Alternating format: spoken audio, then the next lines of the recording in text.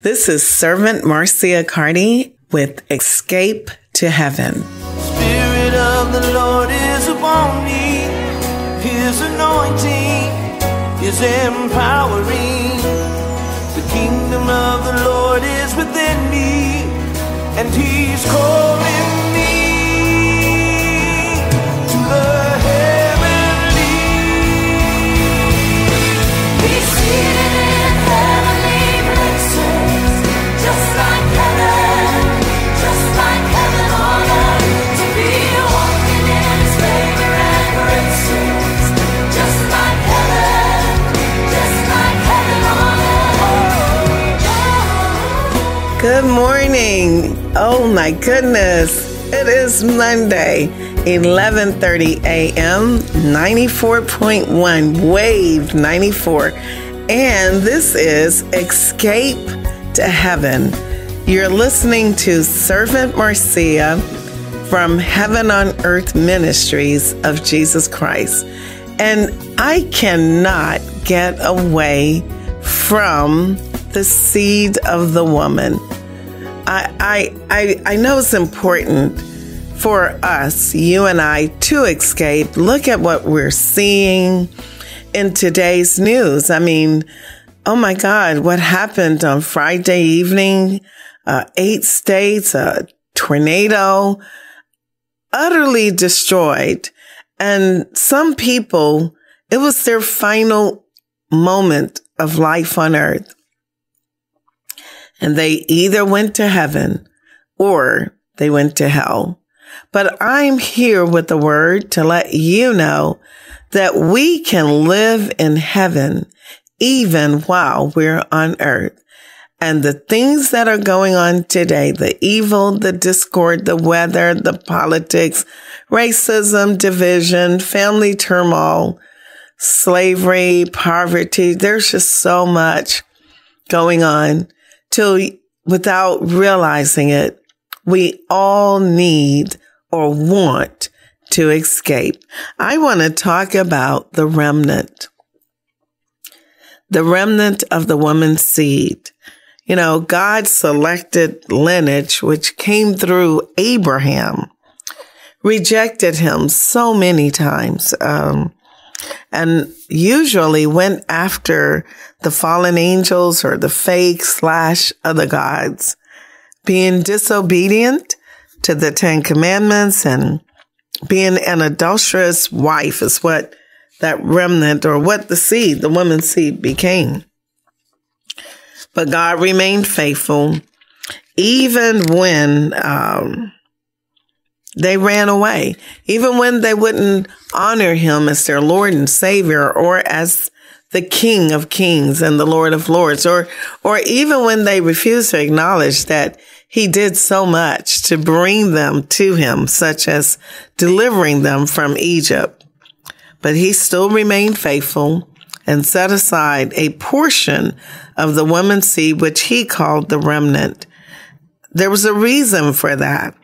Because the woman's seed, meaning Jesus, the Word made flesh, had to be born through the lineage that God himself selected for himself to fulfill the prophetic word spoken by the Creator in the Garden of Eden when he said, I will put enmity between thy seed, the serpent seed, and the woman's seed. So in order for that prophetic word to be fulfilled, the Word made flesh had to come and dwell upon the earth. We're going to go back to the bondage of Egypt, when they were in Egypt.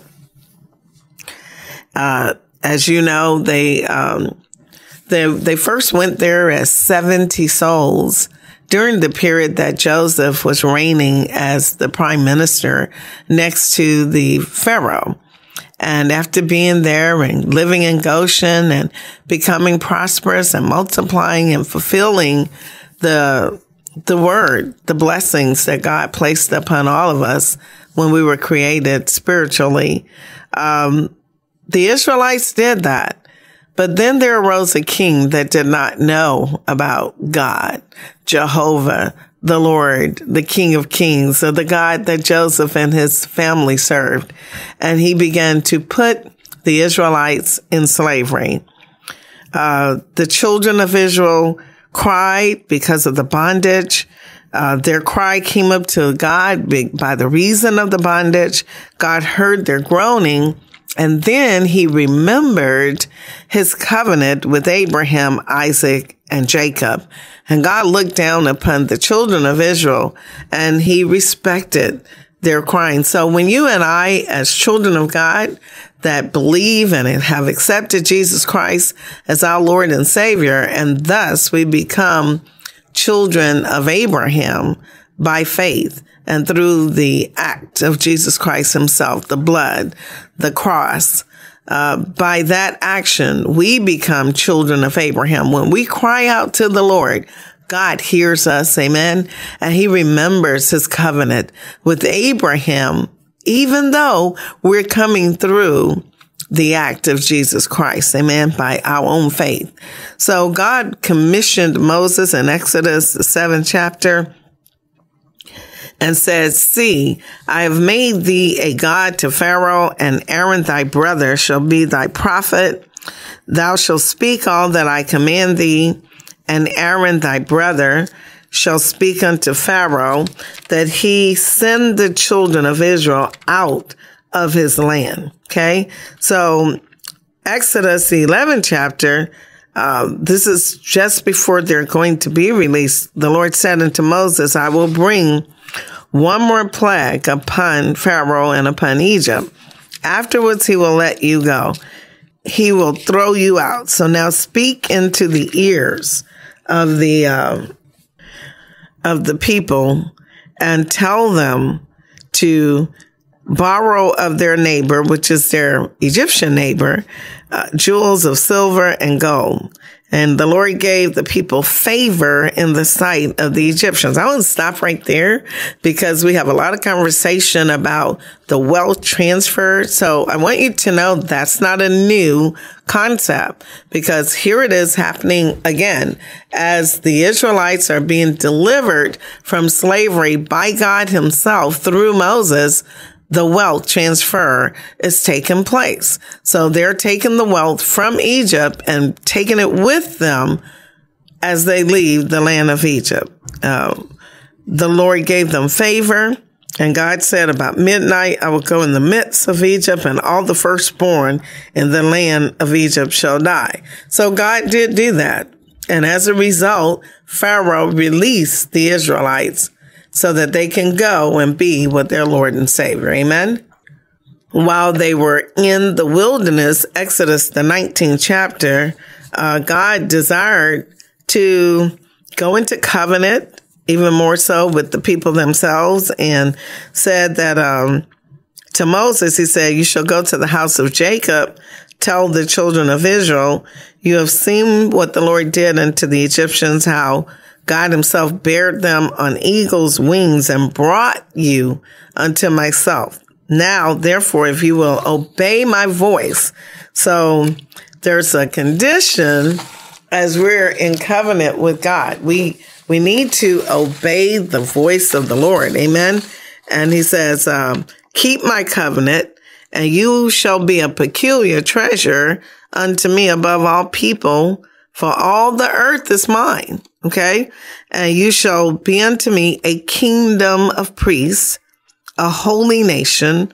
And these are the words which you shall speak unto the children of Israel." So Moses did that. And then there was the process of sanctification. So when God released a word unto you, saints of God, letting you know that he has called you for a particular reason or purpose, and he's let you understand that you are kings and priests unto him, then you individually, like myself, must go through the process of sanctification, just as Moses did with the Israelites. So he told them to wash their clothes, sanctify themselves for 3 days, and then the Lord would come. And sure enough, when the Lord came, he said, "You cannot be," he told the men, that they could not be with their wives. So that's another thing. In order to complete the process of going into covenant with God, not only do you sanctify yourself, but you maintain intimacy with the Lord only for a period of time. So that way it's not mixed or mingled. Amen. It is just intimacy with God, and God himself releases unto you his glory. Amen. And it came to pass on the third day that there were thunderings and lightnings and a thick cloud upon the mount, and the voice of the trumpet exceedingly loud, so that all the people that was in the camp trembled. So when God's glory comes, it's something that you feel it, you hear it, you're affected by it. And then Exodus, the 20th chapter, the Lord began to say what the commandments are. And guess what his first thing was? He says, I am. First of all, he identifies who he is to you, as he did with the Israelites. He said, I am Jehovah, your God, who liberated you from slavery. All of us that are born again, seeking the face of God, going to church at different levels of transformation and being conformed to the image of Jesus, we were all liberated from the slavery of sin. And so God identifies to us. Holy Spirit lets us know that it is the Lord that set you free, not you. Amen. So he says, you cannot worship. You can have no other God. I would like to read from the King James Version. Let me see if I have a Bible here. And I'm going to read from Exodus, the 20th chapter. And here's what it says. You shall have no other God before me. Thou shalt not make any graven image or any likeness of anything that is in heaven above, or in the earth beneath, or that is in the water under the earth. You shall not bow down thyself to these images, or worship them, or serve them. For I, the Lord thy God, am a jealous God, visiting the iniquity of the fathers unto the children upon the children unto the third and fourth generation of them that hate me. That's what God is saying. So when you worship other gods, God construe that to mean that you hate him and you're rejecting him. And he says, he shows mercy unto thousands of them that love him and keep his commandments. Also, you shall not take the name of the Lord thy God in vain, for the Lord will not hold you guiltless. Here's the really important one. Remember the Sabbath day to keep it holy. 6 days shall thou labor and do all thy work. But the seventh day is the Sabbath of the Lord thy God. In it thou shalt not do any work, thou nor thy son, thy servant, thy maidservant, your cattle, strangers within thy gates. For in 6 days the Lord made heaven and earth, the sea, and all that is in them, and rested the seventh day. Wherefore the Lord blessed the Sabbath day and hallowed it, meaning honored it, sanctified it, set it aside.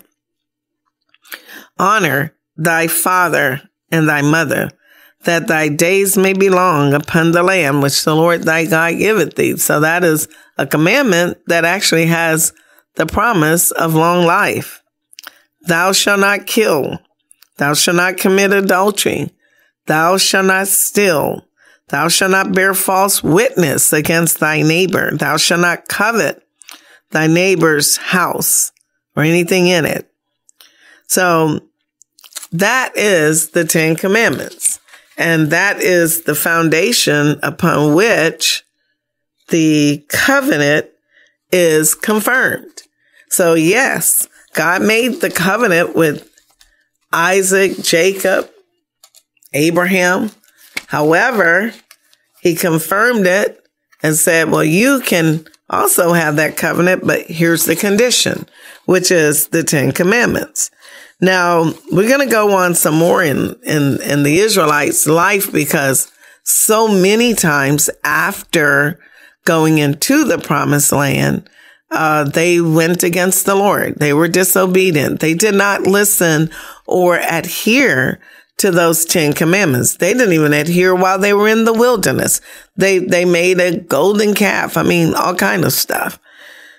Even to the point of resenting the leadership that God put upon that nation, to where some of them went alive to hell. Alive, didn't die. The ground opened and swallowed them.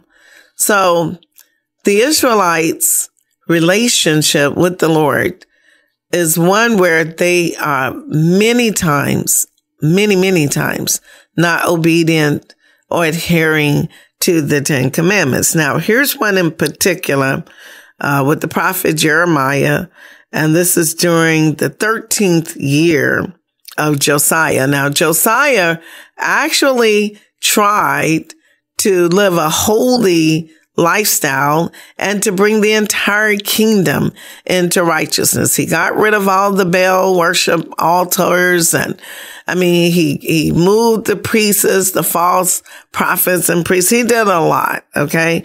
And then he went and sought the face of the Lord to say, God, what do you want me to do? What's going on? He did that.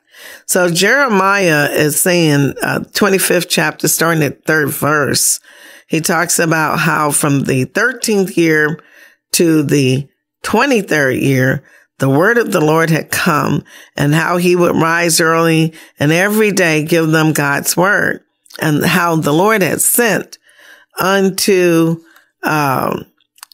Israel all of his servants, the prophets, rising early and sending them. But Israelites did not hear them, did not incline to hear them.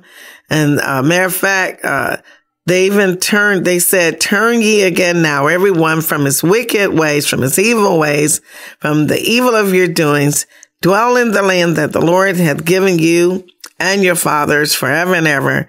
Go not after other gods to serve them, worship them, and provoke me not to anger with the works of your hands, and I will do you no hurt. That's the Lord speaking to his people. And Jeremiah is saying, yet you have not hearkened unto me, said the Lord. You've provoked me to anger. Therefore, thus saith the Lord of hosts, because you have not heard my words, behold, I will send and take all of your families of the north, said the Lord. And Nebuchadnezzar, the king of Babylon, isn't that strange that God would call Nebuchadnezzar, who is not an Israelite, his servant? Wow. And will bring them against this land and against the inhabitants thereof and against all these nations round about, and will utterly destroy them. You can anger God to the point where he utterly destroy you and make them an astonishment, hissing in a perpetual desolation. Moreover, I will take from them the voice of mirth, the voice of gladness, the voice of the bridegroom and the bride, the sound of millstones, the light of the candle, and the whole land shall be a desolation and astonishment. Why? Because of idolatry. I really almost hate to say the words that I've said, because my eyes over the weekend saw the utter destruction that was done to those cities where the tornadoes landed. Utter destruction. Utter. Even the fact that one was a candle manufacturer. He said, I will take away the light of the candle. I will take away electricity in our day and age as well. And we just saw this happen last weekend. Whew. Now these nations shall serve the king of Babylon for 70 years. And once those 70 years are accomplished, then God himself will punish the king of Babylon. In 2 Chronicles 34 chapter, Here's another mention from a prophetic voice. It says, because the Israelites forsake God, they have forsaken him, burnt incense unto other gods, provoked him to anger. Therefore my wrath shall be poured out upon this place and shall not be quenched. And the king went up into the house of the Lord, and all the men of Judah and the inhabitants and of Jerusalem, and the priests and the Levites and all the people, great and small. And the king, and that's King Josiah, after he had sought the face of the Lord and was told that God was going to execute judgment, he brought out and read to all of his people the words of the book of the covenant that was found in the house of the Lord. And the covenant is based upon adhering to those 10 commandments, sanctification. And the king stood in his place and made a covenant before the Lord to walk after the Lord, to keep his commandments, his testimonies, his statutes with all his heart and soul, and to perform the words of the covenant which are written in this book. As a result, that king caused all that were present in Jerusalem and Benjamin to stand to it, and the inhabitants did according to the covenant of God. And Josiah took away all the abominations out of all the countries that pertained to the children of Israel, and made all that were present in Israel to serve, even to serve the Lord their God.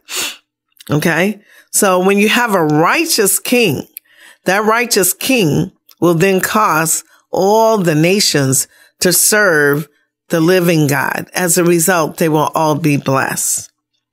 In Jeremiah, the 23rd chapter, because, we're still talking about the woman's seed, but the woman's seed has become rebellious and very much equal to acting out in the same manner that the serpent seed acts and believes. Therefore, thus said the Lord God of Israel against the pastors that feed my people. So if you have pastors that are not giving out the word of God, I'm so grateful the church I'm going to now, All Nations Church. Oh my God, that pastor, Pastor Dow, I believe. Oh, the word. This is what God wants. The pastors must feed the flock, the word of God, because if not, the people will become evil. But here's what the Lord said in Exodus 23rd chapter. And I will gather the remnant of my flock out of all countries whither I've driven them, and will bring them again to their folds, and they will be fruitful and increase. And we're seeing that physically being manifested since 1948, okay, with Israel, because Israel became a nation again.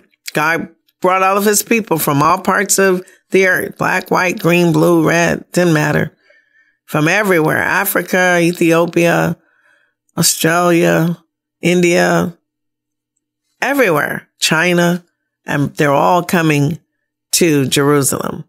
But that is what the Lord prophesied through Jeremiah. Okay. And, he will set up shepherds over them, which shall feed them. Behold, the days come, said the Lord, that I will raise unto David a righteous branch, and a king shall reign and prosper, and execute judgment and justice in the earth. Judah shall be saved. Israel shall dwell safely. And this is his name whereby he shall be called the Lord, our righteousness. So God is true to his word. The woman's seed will fulfill the destiny that the Lord spoke in the Garden of Eden. No matter what the enemy does, the mixing of the seeds, the hybridization, mixing human with animals, all this, human with other type of beings, no matter what, the image of God will prevail, and God's word will also prevail. Amen. So Jeremiah 24 is a great example of seeing the woman's seed, how some part of it of the woman's seed will be good and will be obedient and will receive the blessings of the Lord. And then there's the other part, the bigger part of the woman's seed that will just be evil. And then they will receive the curses of God because of their heart. So looking at Jeremiah 24 chapter, you're listening to Escape to Heaven, Servant Marcia from Heaven on Earth Ministries of Jesus Christ. Saving the remnant. How do you save the remnant? You have to be able to discern and distinguish the good figs from the evil fig. One basket had very good figs. This is Jeremiah 24. Even like the figs that are first ripe, the other basket had naughty figs that you could not eat. They were so bad. Then said the Lord unto Jeremiah, what seest thou, Jeremiah? And Jeremiah answered, figs. The good figs, very good, and the evil, very evil. And now the word of the Lord comes into Jeremiah and says, thus said the Lord, the God of Israel, like these good figs, so will I acknowledge them that are carried away captive of Judah, whom I have sent out of this place into the land of the Chaldeans for their good. Now notice, God sent them into captivity, but the captivity for the good figs were for their good. You can prosper in a period of time when the whole world is going through tribulations, because this is God's pattern. Amen. For I will set mine eyes upon them for good, and I will bring them back to this land.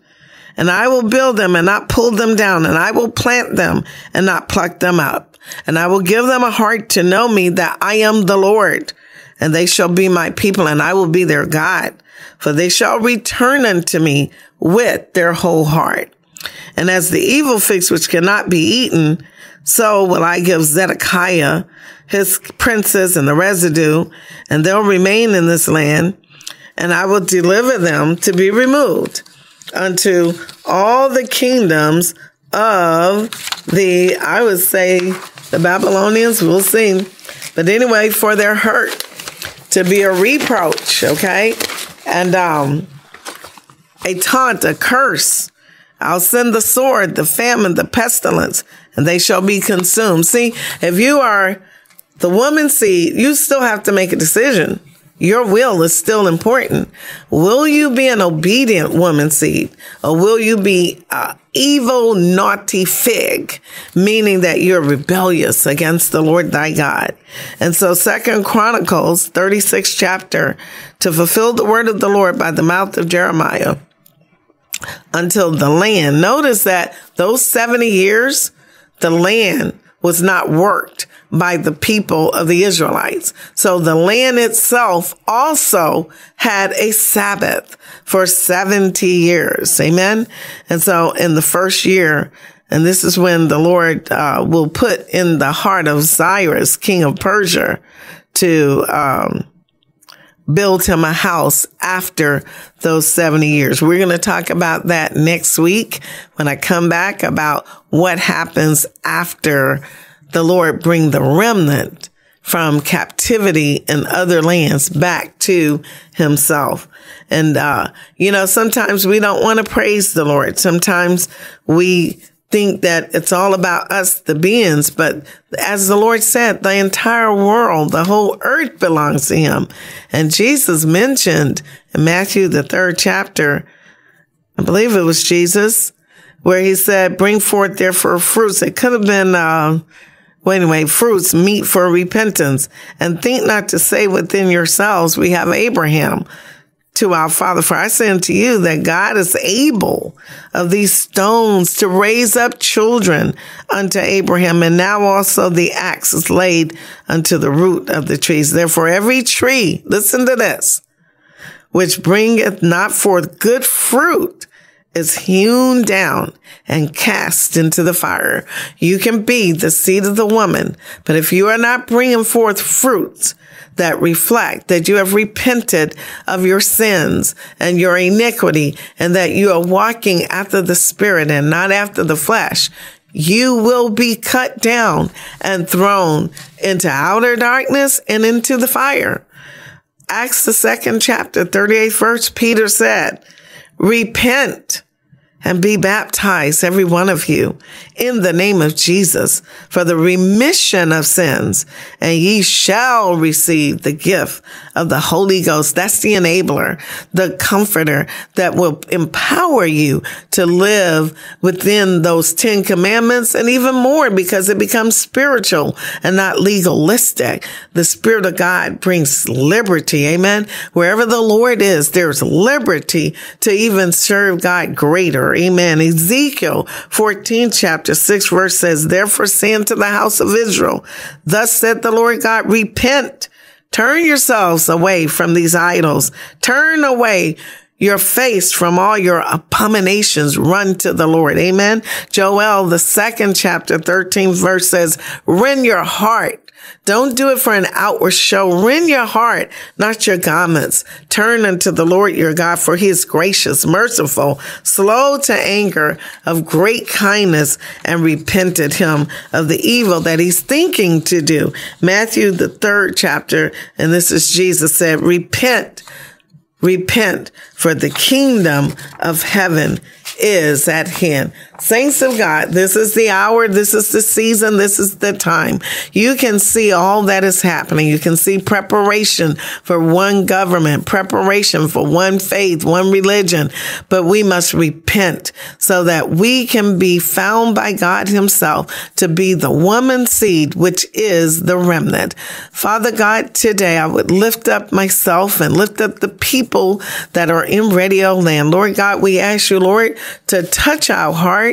Send your Holy Spirit, God, to cause us to repent, Lord God, and turn away from all the idols that we have found on this earth. The idol of mammoth, serving money. I'd rather go to work than come and deal with the Lord and worship him. I'd rather go the idol of sports, I'd rather stay home and watch the games than stop and take time and be with the Lord. Father God, there are so many idols, Lord God, that stand up in front of us. And Father, I ask you to blind our eyes to idolatry, blind our hearts, Lord God, and fill us with your Holy Spirit. Lord, give us the desire to want to be with you and want to worship you so that we can live in covenant with you, Lord God, and receive your blessings, Lord, minute by minute, instant by instant. Lord, we walk in your anointing so that we can empower and show this world that is dying that you are the God of the living and that you are the living God. You have been listening to Escape because you can, because you deserve to receive heaven as God has created it for you, you, and you. I pray blessings upon you. This is Servant Marcia signing off. May the Lord be with you always. God bless you. Anybody wanna see your loved one?